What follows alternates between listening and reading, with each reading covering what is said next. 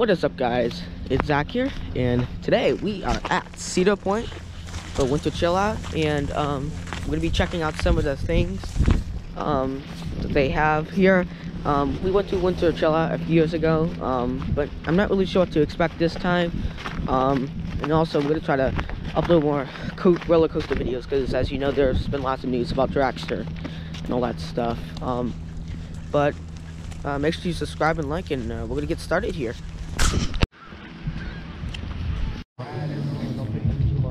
They were very happy because then their brother could go.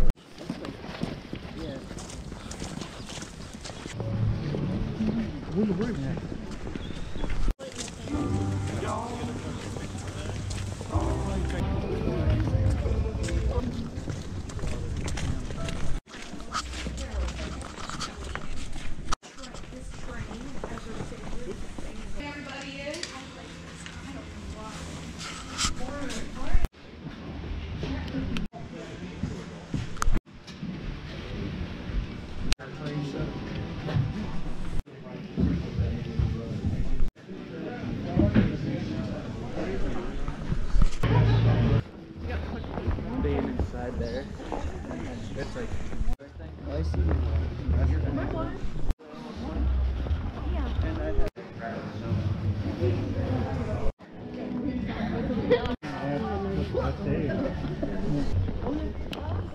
I really like those.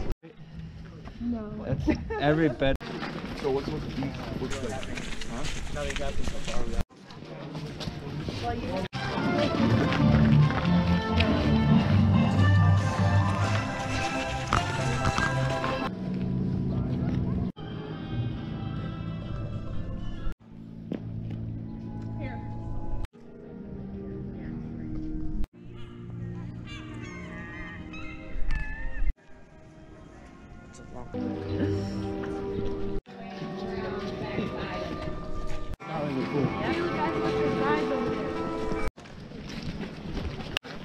Sorry about that, guys.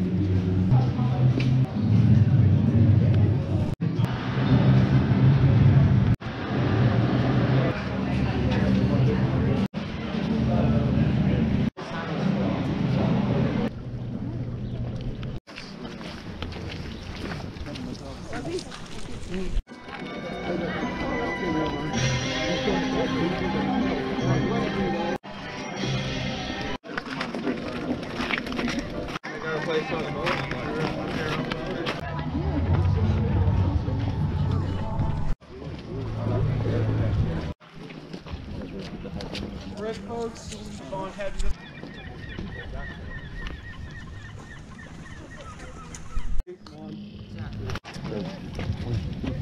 Oh my god. Wow. They really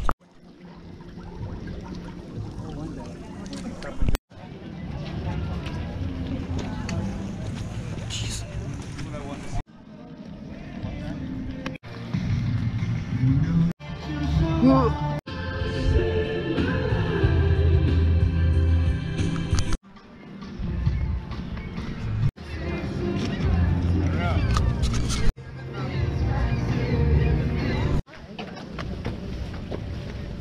Watch.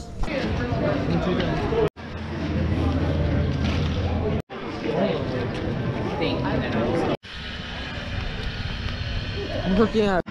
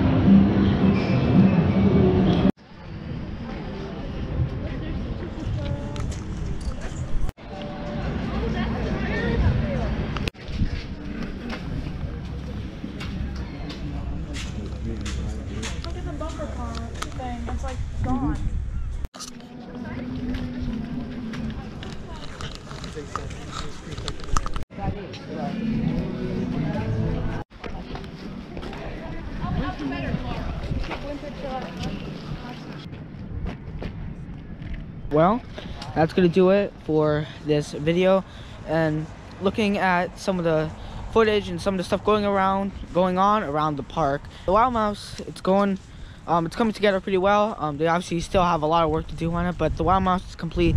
Now they can focus on finishing the Cram Pavilion and all that other pathing stuff around it.